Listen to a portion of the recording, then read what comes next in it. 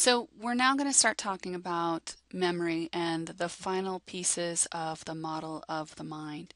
Now, the first piece that we're going to talk about is the long-term memory storage. This is our final box here along our three-box continuum.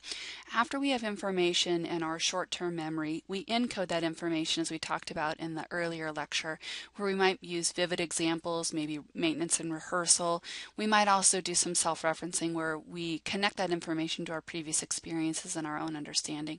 And into that we have our long-term memory store.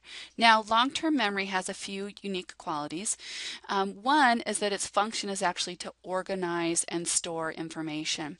The capacity in long-term memory is unlimited, or at least to the best of our knowledge. We have yet to find a limit to that long-term memory. The question that we have is whether or not it's permanent. We do know that with aging, access to memories becomes limited. We know that those pathways become sometimes absent, if not very difficult to follow. One of the things that I want to focus on just for a few minutes is the function of organize and storage. The analogy that I like to use is imagine that your long-term memory is a large warehouse, and within that warehouse you have it divided up for certain things. You might have an area for personal information, you might have an area for family and friends information, and then of course you're going to have an area for academic information.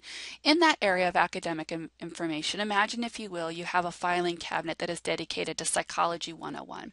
And within that filing cabinet, you have drawers. Okay, so you have a standalone filing cabinet and then you have drawers. You've already started to organize your information for this course based upon the primary topics that we've discussed so far or that you've been reviewing in the textbook.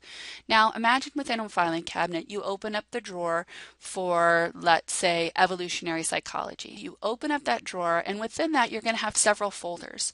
You're going to might have one titled by a key term, maybe natural selection. You might have one titled Charles Darwin. You might also have one titled Evolution of Man. You could have several different things in there, but within each one of those folders you'll build information. Research is pretty clear. If you can develop a system of visualization, it actually helps your memory. So if you could literally follow your mind's eye into the warehouse, into the right filing cabinet, into the right drawer within that filing cabinet, and then eventually into the correct file folder for the information within that filing cabinet. That is how we organize memory. Please remember that the model of the mind is a very simplistic, theoretical articulation of what's happening in our brain. Our brain is functioning at a much more complex level. Now, after we have long-term memory, we have our final piece of the puzzle, which is retrieval. That's that lower blue area that's moving from long-term memory into our working memory. This is where we're pulling information from those filing cabinets and into our active, conscious, functioning memory usage. Now, we have several different kinds of retrieval cues, and I've chosen to stick with the examples that refer to something that you might experience at a college level course. Now, if we have a recall retrieval cue, that is when you're given an essay. So let's say this essay is give us 3 founding fathers of psychology that made significant theoretical contributions to what we do in modern day times and provide us examples of their research. That doesn't tell you who, that doesn't tell you specifically what, but what it's going to do is it's going to cue you up to go to the filing cabinet, maybe even the filing cabinet drawer that's titled Founders in Psychology. We also see that with short answer. That would be when you take an assessment and you see a blank on the test, but you're not given options to fill in that blank, where you would actually have to fill in that content. And sticking with our Charles Darwin evolutionary psychology example, one of the questions might be, Janie believes that she is motivated by blank to attract a strong, high income earning partner. So you would fill in that blank by looking through that filing cabinet and answering that information just based upon the cues that you've been given. Now that is recall. That's going to be recall. Recognizing is what we do when we have a multiple choice assessment.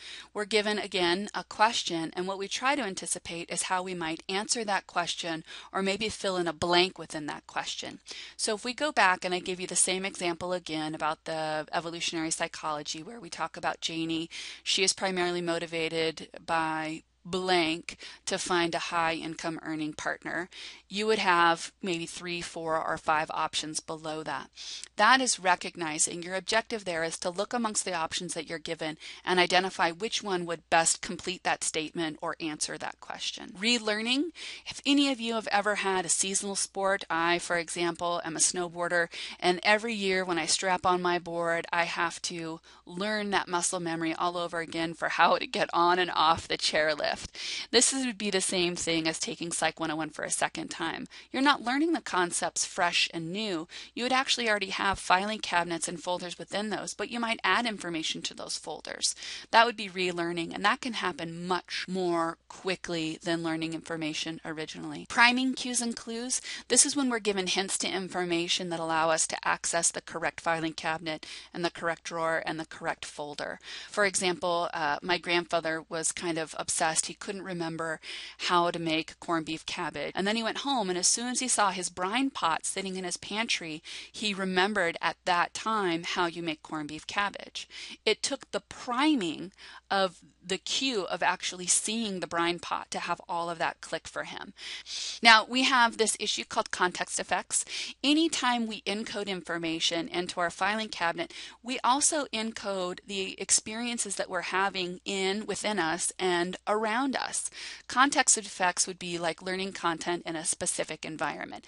If you attend a lecture and you learn the information in that space, being tested in that same space will actually allow you to recall information better because the context is the same. We have what we call mood congruent memories. Some of you will notice that whenever you get upset, maybe at a specific person, when you're upset with them, you're able to recall all of the other violations that they have incurred or all of the other ways that they have affected you or disappointed you in that context. Those memories might not be easily retrieved unless you are in that mood state. In addition to mood congruency, we also have state-dependent memory. This fits a little bit with context effects in that state-dependent is the state that you're in. So if you're really tired when you're trying to learn content, the research is pretty clear that you would best remember that content if you were really tired at the time that you tried to recall it. Well, some of the most famous studies that they've conducted is they've actually had participants come in who were of legal drinking age. They've given them a list of information to memorize, but prior to memorizing that list of information, they have them reach a certain degree of intoxication. Depending upon the individual's metabolism, height, weight, frequency of intoxication, they basically have them blow into a breathalyzer and identify at what degree they are intoxicated. And then they have those individuals memorize that list, and then a few weeks later, and sometimes a couple days later, they'll bring those individuals back in and they'll give them the opportunity to recall that list when they're sober.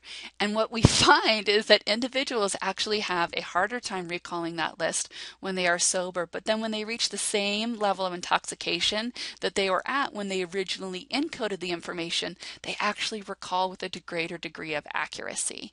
So that's one of those fascinating things, but that's one of the ways we look at state dependency, and that's much more than intoxication. It could be your degree of hunger, it could be your degree of fatigue, it could be your degree of consciousness. Several different things affect how and when we remember things. But